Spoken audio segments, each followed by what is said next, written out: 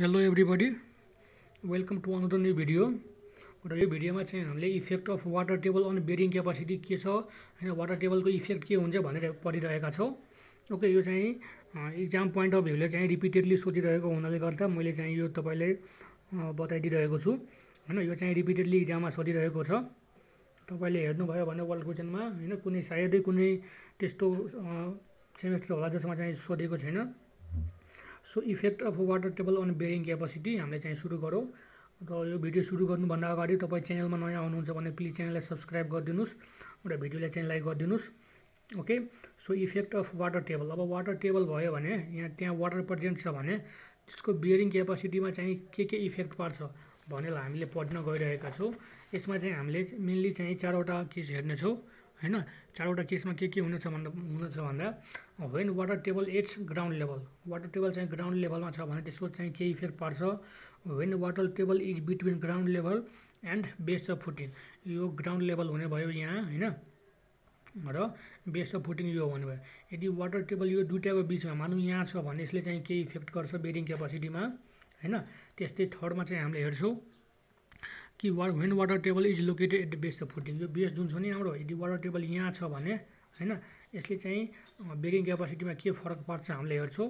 र fourth case हामीले के हेर्छौँ भन्दा when water table is below the base of footing, यो बेस अफ फुटिङ छ नि यो भन्दा चाहिँ तल वाटर टेबल भइदियो भने त्यसले चाहिँ बेरिङ क्यापासिटीमा के इफेक्ट पार्छ हामीले चाहिँ त्यो हेर्न गइरहेका छौँ। Okay, so let's see one by one effect of water table on bearing capacity. Okay, so तपाईँले अहिलेसम्म पनि च्यानललाई सब्स्क्राइब गर्नुभएको छैन भने च्यानललाई सब्स्क्राइब गरिदिनु होला र भिडियोलाई लाइक पनि गरिदिनु होला। ओके, र हाम्रो भिडियोहरू तपाईँले कस्तो लाग्दैछ कमेन्ट बक्समा गएर कमेन्ट गर्न चाहिँ नभुल्नु होला। र यस्ता अन्य हाम्रो सिभिल इन्जिनियरिङसँग रिलेटेड इम्पोर्टेन्ट थ्योरी न्युमेरिकलहरू हेर्नको लागि तपाईँ च्यानललाई भिजिट गर्नु होला। र मैले तिनीहरूको लिङ्क पनि डिस्क्रिप्सन बक्समा राखिदिनेछु, त्यहाँबाट तपाईँले हेर्न सक्नुहुन्छ।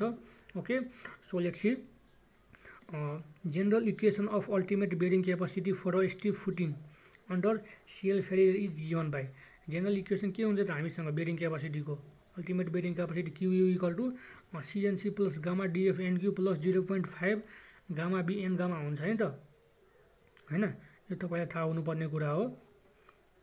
The above equation is based on assumption that the water table is located at a greater depth, यसमा यो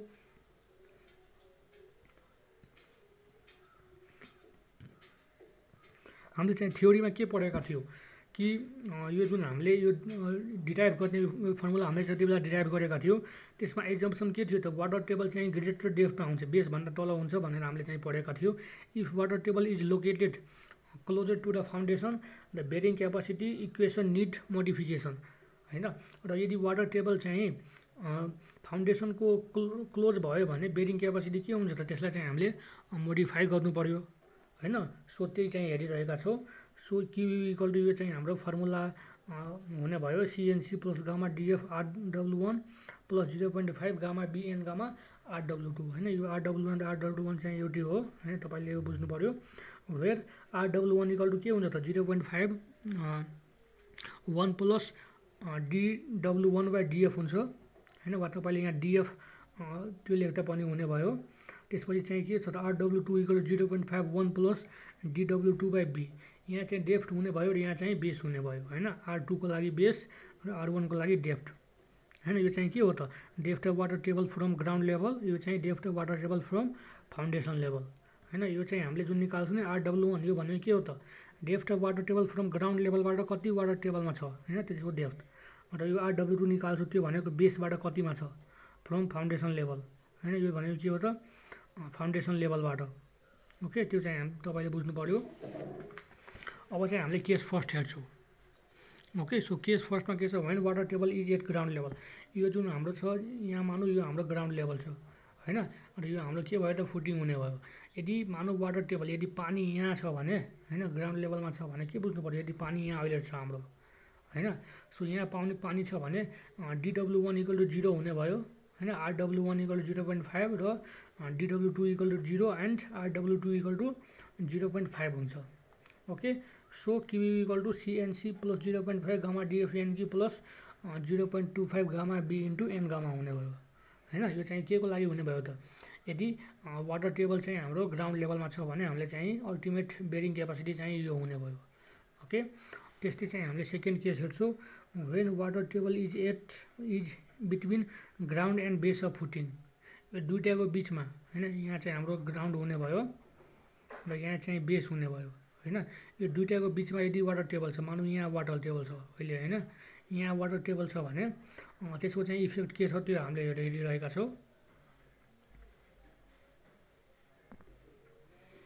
सो आई होप तपाईँले यो चाहिँ फर्स्ट बुझ्नुभयो होला हैन, यो कसरी भयो भन्दा हैन। म तपाईँलाई फेरि पनि भनिदिइरहेको छु हैन। यहाँ के भयो, यदि वाटर टेबल यहाँ छ भने DW1 = 0 भयो, DW2 = 0 भयो हैन। यो 0 भयो भने हाम्रो चाहिँ के हुन्छ त, हामीसँग यहाँ फर्मुला थियो नि त RW1, यो चाहिँ 0 भयो भने हैन, यो दुईटा 0 भयो भने के हुन्छ त, 0.5 र 0.5 आउने भयो भने त दुईटैको भ्यालु हैन। त्यही भएर के छ त, यो दुईटा 0 भयो भने हामीले चाहिँ RW1 र RW2 को भ्यालु 0 भयो। त्यस्तै हामीले केस 2 हेरिरहेका छौँ, वाटर टेबल चाहिँ यो दुईटाको बिचमा भयो भने, ग्राउन्ड र बेस अफ फुटिङको बिचमा भयो भने के हुन्छ त्यो हामीले हेरिरहेका छौँ।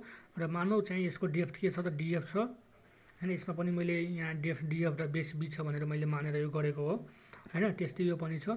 र यहाँ के छ त, ग्राउन्ड लेभल हुने भयो, यहाँबाट यहाँ चाहिँ के छ त, यति भनेको स्मल l छ मानौ हैन। सो अब चाहिँ हामीले के हेर्छु त, DW1 = x मिटर मानौ चाहिँ यो के छ त, x मिटर मानिएको छ हैन। हामीले चाहिँ मान्छौँ यसलाई, यहाँदेखि यहाँसम्म के छ त x मिटर छ। त्यसपछि RW1 के हुने भयो त, 0.5 प्लस dW1/df हुन्छ नि त, त्यही भएर यहाँ dWx/df हुने भयो। अनि DW2 के भयो त, 0 हुने भयो। ओके, यहाँ 0 हुने भयो DW2 र RW2 कति भयो त, यो 0 हुँदा यो 0.5 भयो नि हाल्यो, किन भन्दा हामीसँग के फर्मुला छ, 1 प्लस DW2 के थियो त फर्मुला हाम्रो, DF थियो हैन। यदि 2 छ भने हामीले चाहिँ बेस गर्छौँ हैन। 1 भयो भने हामीले के गर्छौँ त, 1 भयो भने हामीले डेप्थ गर्छौँ, र 2 भयो भने हामीले चाहिँ R2 को लागि हामीले चाहिँ बेस गर्छौँ हैन। सो यो बेस हुने भयो। सो यो गर्दा कति आयो त, यो DW2 यो 0 भयो भने यो त हाम्रो 0.5 आउने भयो। सो के भयो त, अब ultimate bearing capacity Q = CNC gamma DF NQ + 0.5 1 plus x/df + 0.5 gamma BN gamma * 0.5 हुने भयो हैन। सो अब चाहिँ यहाँ हामीले के गर्न सक्छौँ त, यदि 0.5 गामा DF NQ चाहिँ यहाँ आउने भयो हैन, यहाँ कमन लियो भने अब चाहिँ यहाँ कति बाँकी हुन्छ त, 1 बाँकी हुने भयो। र अब चाहिँ कति यहाँको सो यो के हुने भयो त, यो माथिको CNC हुने भयो। र हामीले चाहिँ यो 0.5 निकालेका छौँ नि त R2 को भ्यालु हैन। सो के हुने भयो त, 0.5 DF NQ अनि 1 प्लस x/df हुने भयो, प्लस 0.5 गामा BN गामा 0.5 थियो। सो यहाँ कति भयो, 0.25 गामा BN गामा हुने भयो। ओके, त्यसपछि चाहिँ हामीले थर्ड केस हेर्छौँ। थर्ड केसमा के रहेको छ त हामीसँग, थर्ड केस होइन, water table is located at the base of footing. यदि वाटर टेबल चाहिँ यो बेसमा छ भने हामीले त्यति बेला चाहिँ के हुन्छ त्यो हेरिरहेका छौँ, बेरिङ क्यापासिटीमा के चेन्ज हुन्छ। सो यहाँ छ भने मानौ यो भनेको DW1 = के हुन्छ त, DF हुने भयो यहाँदेखि यहाँसम्मको लागि हैन। कति डिस्टेन्स भयो त यहाँदेखि यहाँसम्मको, DF हुने भयो। यदि यही वाटर टेबल छ भने हैन, यही वाटर टेबल छ भने यो यति डेप्थ त हुने भयो नि त यहाँदेखि यहाँसम्म हैन। र RW1 कति हुन्छ त, 1 आउने भयो, किन भन्दा RW1 के छ त हामीसँग फर्मुला 0.5 * 1 प्लस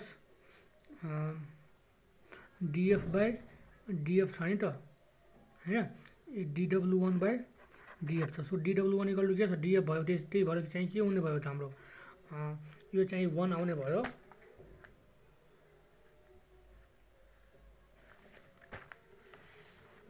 हैन। के भयो त यहाँ हेर्नु त, यहाँ 1 भयो भने यो DF/df दुईटै सेम चाहिँ भयो भने यो चाहिँ यसको भ्यालु 1 आउँछ। 1 + 1 कति हुने भयो, 2 हुने भयो। र 2 लाई चाहिँ 0.5 ले मल्टिप्लाई गर्दा 1 आउने भयो। त्यसपछि DW2 = 0 भयो भने RW2 = 0.5 हुन्छ, मैले अघि पनि बताइसकेको छु। अनि Q = CNC plus gamma DF NQ plus 0.25 gamma BN gamma हुने भयो।